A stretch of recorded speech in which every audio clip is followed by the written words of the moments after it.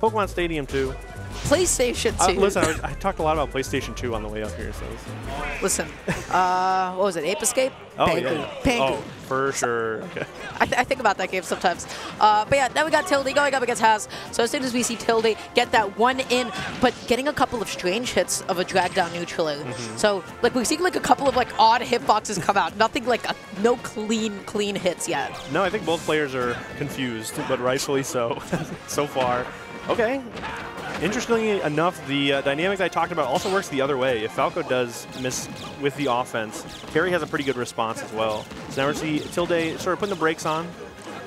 You know what? That's good. You should just opt for laser sometimes, especially at that position, because what is Haas supposed to do? Slowly walk and shield and lock themselves into shield stun, or are they going to commit to a jump?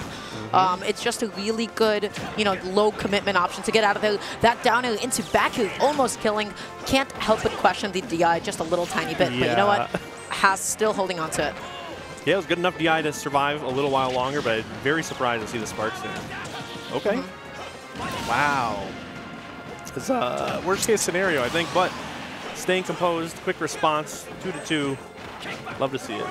Quickly cleaning it up, gets the grounded power wave, not like distant enough for you to be able to convert off of it in any meaningful way. Up. I like that, just grabbing the regular get up. It's pretty sweet. A lot of damage from it too. 81 and counting. Ooh. When Tilde goes for that, it's so scary because that has like a suspicious amount of like shield stun, like the late hitbox you can do stuff with, the grounded hitbox. If it spikes you, you're basically dead in that position. Whenever Tilde goes for those, it is the scariest thing ever. Yeah, the sour spot is still fine.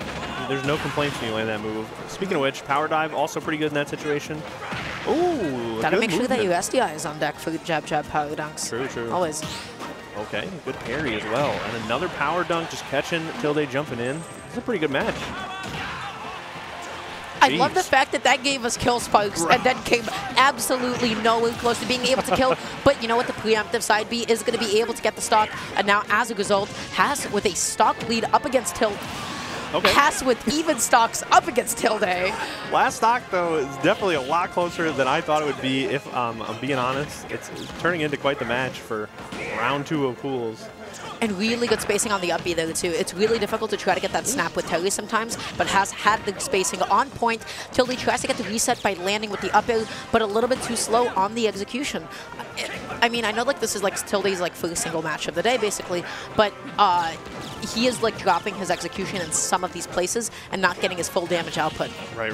Definitely need to tighten that up throughout the day, but never mind, you're right. Even throughout the stock, and of course...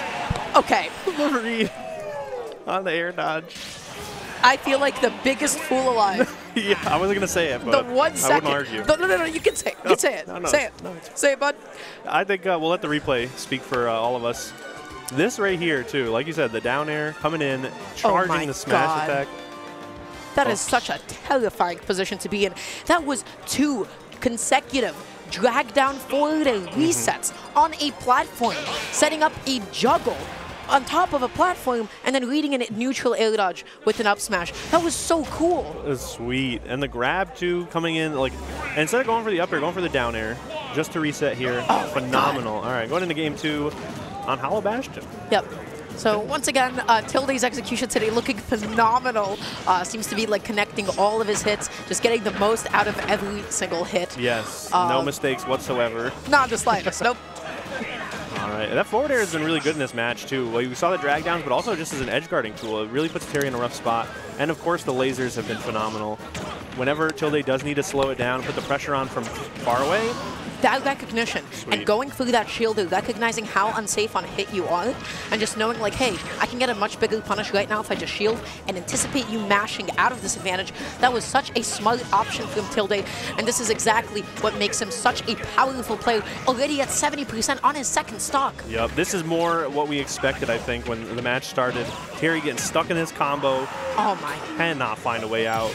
We saw a very high side B, and that still got punished on the landing, too. Tilde is just all over the place. Exactly where they need to be. Oh, okay. And Tilde really seems like pretty seasoned and comfortable with like some of his follow-ups on the stage, like how he wants to be positioning around the platform, how he wants to be extending off of it. Whenever Tilde or a Falco jumps at you with their back facing towards you, just in place over and over, they're once again up to no good behavior. falling back, falling up, who knows what they're up to. Okay, I like that little mix-up, going with the rising tackle, but not going to be it still. And that power dunk's also going to get punished. Jeez, bad DI, but no worries, still a sizable lead. Okay, but for how long? For how long? Yeah. You know, I was gonna let you like do the talking for a second. Maybe like you would have been able to like curse some sort of a turnaround on behalf of Haas. Right. But it seems like ill luck only like falls onto me today. But yeah, Tilde gonna be looking for one of those grounded downers again. Gets this.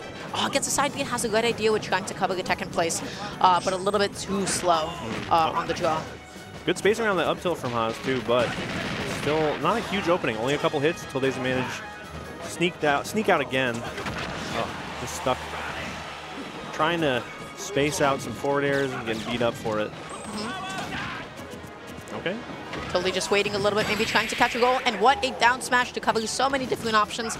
That laser is so huge because now Haas was not able to make it back onto the stage, losing all of their aerial momentum.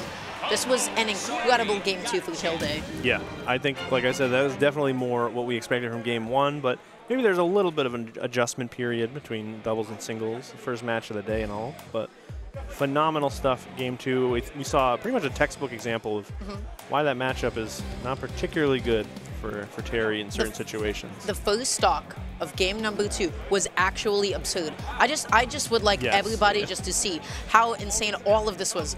This shield right here was so smart, because when you have that much pressure on you, you don't have the time to really decide to yourself, oh, I am going to delay my neutral air to try to make it as safe as possible.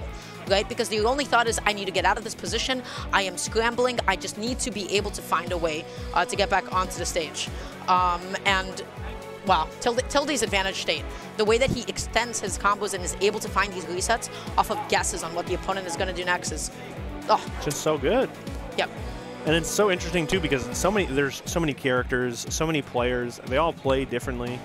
Yep. And to be able to either know or adapt in any situation, still phenomenal. And we saw just there with Tilde, like, it was a little rough to begin with, but some of the best players have rough game 1s and then phenomenal games 2. It wasn't even a rough game 1. It was like a slightly shaky stock 1 and stock number 2. And then stock number 3, Tilde just picked up the controller and he was like, this is how I do it again. And then he got the most absurd stock number 3 in game number 1. He got the most, insane like stock number 1 in game number 2. Yep. It was Tilde. Yeah, I think we saw a nice little display of